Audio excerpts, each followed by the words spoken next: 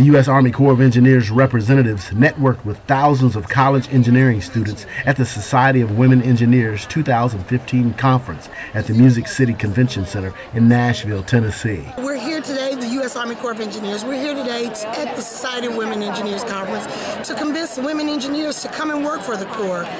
We have great opportunities. We hire many different disciplines of engineers. The Corps is international. Personnel from headquarters, Nashville and Memphis districts, and the Engineering Research and Design Center in Vicksburg, Mississippi, manned an engineering booth, sat on a lecture panel, and answered questions.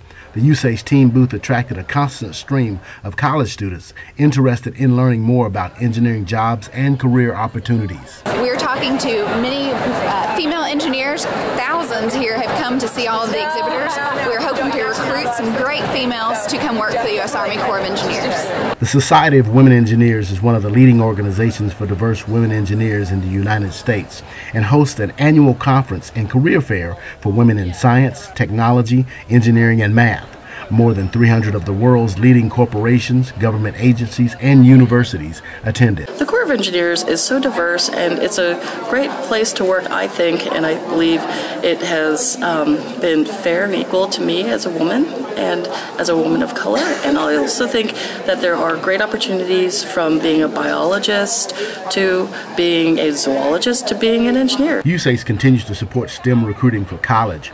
STEM initiatives and districts frequently participate with STEM-supported activities such as high school competitions, conferences, and colleges across the nation. You know, it's always great getting to hear from a company perspective on how our degrees matter and what we should do to achieve in our future careers. So that's why it's always great to hear what the panel is saying. This is Mark Rankin reporting for the Nashville District at the Music City Center in Nashville, Tennessee.